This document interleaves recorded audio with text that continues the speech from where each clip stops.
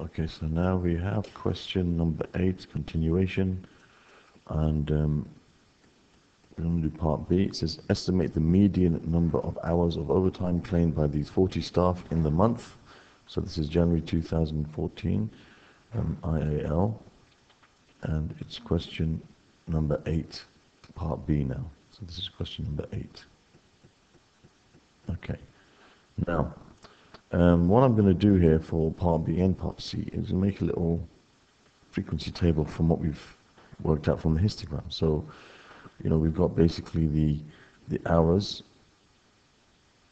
of overtime, and we've got I'm going to put frequency here. Okay, frequency. Now, we know that between 0 and 2 hours, okay, 0 and 2 hours, then we got between 2 and 5 hours, and then we got between 5 and 10 hours, and then 5 and 10 hours, yes, then between 10 and 20 hours, and then between 20 and 30 hours. Okay, so we're making a little frequency table, and we know that in the first bar there's 16 items, 12 items, 6 items, 4 items, and 2 items. This is the results that we got in part A, when we had to work out the percentage or the number of people who worked 10 hours or less than 10 hours of overtime. So you have to add these together, basically, right? Now it says, estimate the median number of hours of overtime claimed by these 40 staff in the month. So we're going to estimate the median number. Now the median, when you've got grouped frequency like this, is calculated using what's called linear interpolation. Okay, so first of all, we know that there's a total of 40 items, or 40 people represented in this frequency table. And we want to know what the number of overtime, or how many hours of overtime is claimed by the one right in the middle of that data, okay, which is the 20th person in terms of the order of size of the number of hours of overtime as they're listed. Okay, now, why did I say 20th? Because it's n over 2, 40 over 2. As it's grouped frequency, we don't say 40 over 2 and then add 1 and stuff like that. No, we just take exactly what it is. Even if it comes as a decimal, we use that because this is grouped frequency table, and what we're doing is an estimate. All right, it's an estimate of the median. See, it says estimate. Because we can't calculate the actual median because we don't know the data. We don't know the exact values of each parts of the data. We know there's 16 people who work between 0 and 2 hours. As for how long each of those work, we don't know. Okay, so we're going to it's just an estimate. Okay, so we're looking for the 20th person. So what we're going to do is we're going to use what's called linear interpolation. So I'll make a little line here to represent the group where the 20th person lies. So first we've got to identify in which group does the 20th item or the 20th person lie when they're written in order. Well, there's 16 people in that first group that claimed up to 2 hours, okay, of overtime. And the next 12 people are in the next group. So obviously the 20th is going to be in this group, 4 along this group, isn't it? Okay, 16. So the beginning of this group is from 2 to 5, 2 hours to 5 hours. At the beginning of the group, there's 16. By the end of the group, there's another 12, so that's 28. Okay, so the width of the group is 12, as you can see from here. And 4 members into the group, you'll get the 20th. Okay, that's 4 members into the group, you've got the 20th. Okay, we want to find what this value is, which is going to call Q2, the median. Q2 is a symbol given for the median.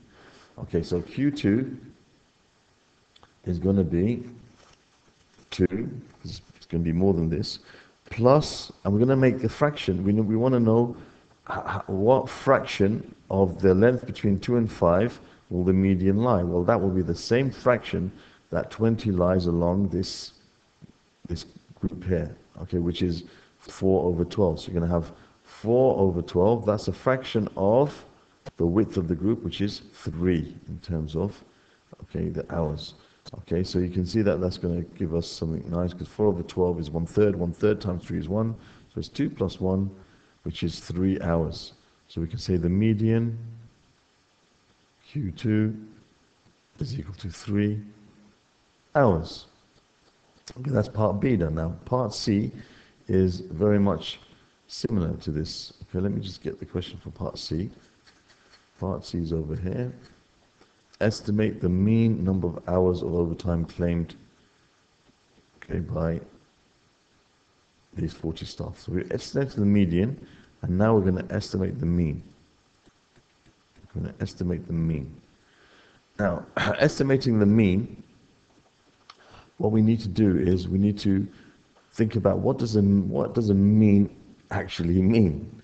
What is the mean? Well, the mean is when we take all the data entries, we add them all together, and we divide by the number of entries. So we'd have to take all the hours of overtime that each person has claimed, and we've had to add all those hours together, and then divide by 40, because there's 40 people who we're considering.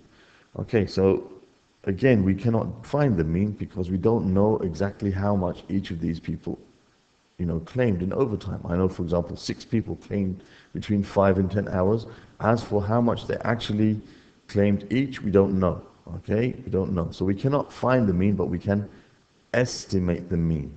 Now, estimating the mean is done by finding what's called the mid-interval value, which is halfway between these limits. Okay, so you just add them together and divide by 2. Okay, you don't care whether it says equals or not equals in these things. It's just an estimate. So you're not going to be, nitpicking about what to use as your mid-interval value. It's just pretty simple. Just add them together and divide by 2. So halfway between 0 and 2 is 1. Halfway between 2 and 5 is 3.5. Halfway between 5 and 10 is 7.5. Between 10 and 20 is 15. And between 20 and 30 is 25. So I know that there's 16 people who claimed less than 2 hours of overtime. We don't know exactly how much they claimed, so let's say they all claimed 1. That's an estimate.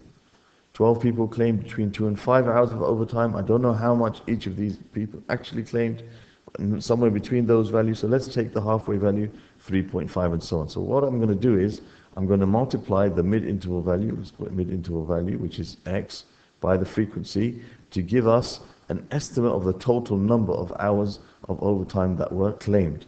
So you're going to have 16 times 1 plus 12 times 3.5 plus 6 times 7.5 plus 4 times 15 plus 2 times 25, and that's going to be divided by the number of people in the in the frequency table, which is 40.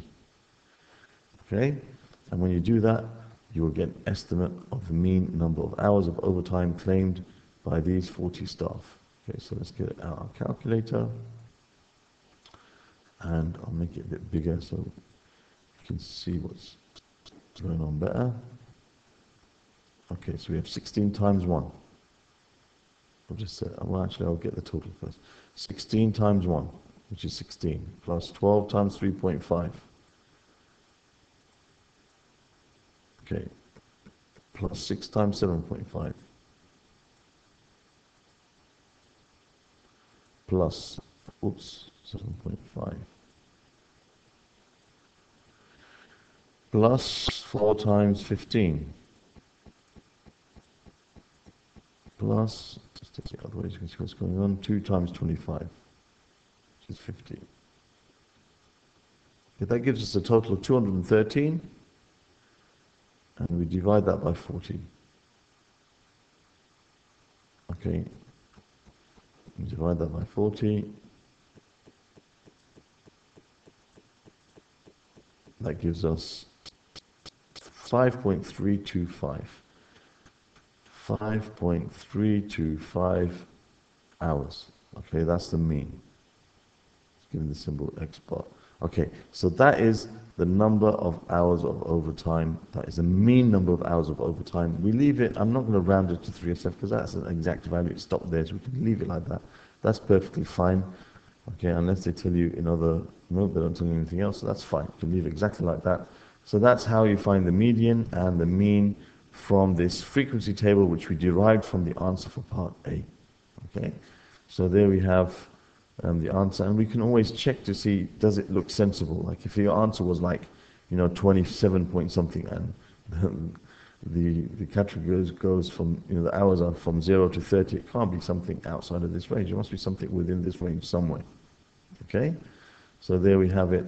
That's the answer for part C of this question. Thank you for watching.